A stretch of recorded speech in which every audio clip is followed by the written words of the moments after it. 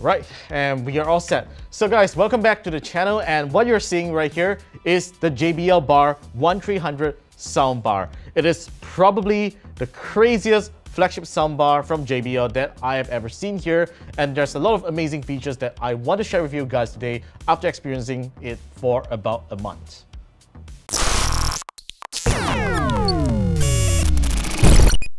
So, the JBL Bar 1300 is a 11.1.4 channel soundbar that has a total power output of 1170 watts, which is a really crazy power output even for a living room. Now, this is a Dolby Atmos soundbar, as would have already expected, and it matches other competitors out there. But what makes this soundbar really unique here is that it has these rear detachable speakers that can also work as standalone speakers. Now, this is the very first time that I've seen soundbars like this with standalone detachable speakers, and they actually sound really great. Now, before I get into the details of the JBL Bar 1300 and show you how it works, let's take a look at the hardware itself. Now, as you can see, when I carried this soundbar into the scene just now, it is a very lengthy soundbar, so you've got to really make sure that you have a big size TV or you have enough of cabinet space for you to place this soundbar, because it is really going to take up space.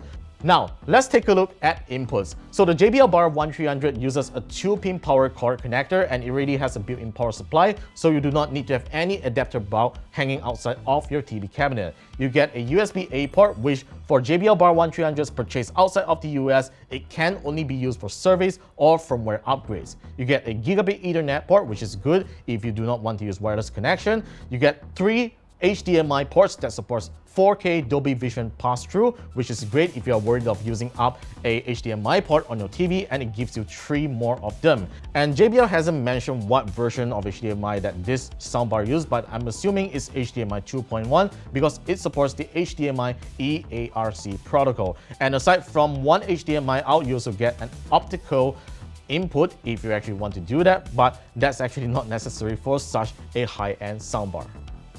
As for these rear detachable speakers, each of them come with a 6600 mAh battery that offers up to 12 hours of music playback, and that is very impressive considering its size. And even though it looks really small, I can guarantee you that it plays very powerful sound and way better than some portable speakers of its size. Now, you get a total of 3 buttons on the back here. For the first one is the soundbar connection, which you will need to press when connected back to the soundbar, and the next one is Bluetooth. And speaking of Bluetooth, the soundbar and the rear detachable speakers have their respective Bluetooth versions. The soundbar itself has Bluetooth 5.0, whereas the rear detachable speakers uses Bluetooth 5.2. And there's a good reason for that, because these 2 speakers can connect to each other wirelessly to create a stereo sound effect. And finally, you get a power button as well as a USB-C port for charging. Now, there's a mount right over here which you can mount it onto a supported stand. If you happen to have that, it doesn't work on our camera, tripods and all that, so I can't show you at all. So basically, when you have these rear speakers calibrated with the soundbar and you want to create a surround effect, you basically just place these rear speakers on a table. Like, you need to have a small table right behind your couch, and you put them on it, and it will create a really nice surround effect when you are watching movies.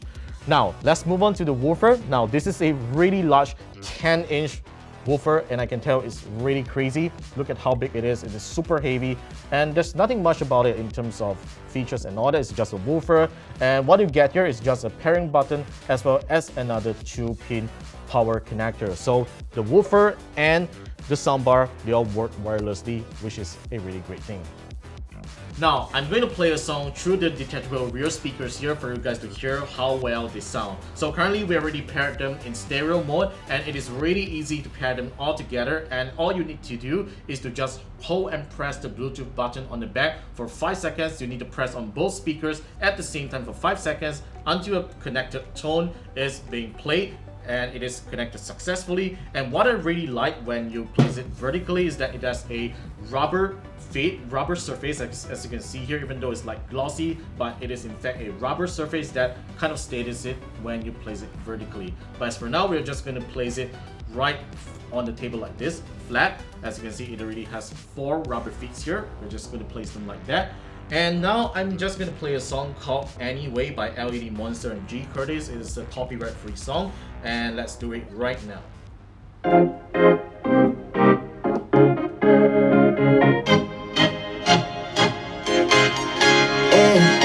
Love you from from the first time you called me late. Loved you for your whips and your weekend games. Always on my mind, always in my brain. 50% volume. With you the summer came and went in the day. And I've been craving you since the first time that I sat by your side. And I've been on my knees thinking time is gonna fix me inside.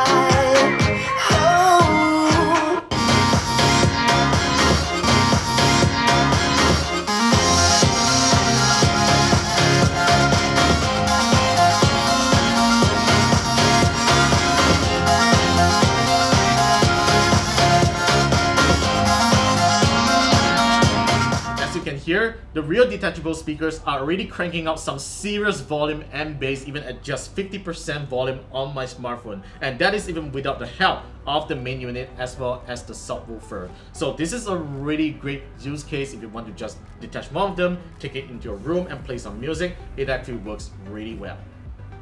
Now, we have moved the JBL Bar 1300 to our home entertainment setup in the office here. Now, I know not everyone uses such kind of furniture for your home, but this is basically an 8-feet IKEA table, and this is how the JBL Bar 1300 fits under a 65-inch TV. And if you have a TV of this size, it actually fits pretty well, as you can see right now.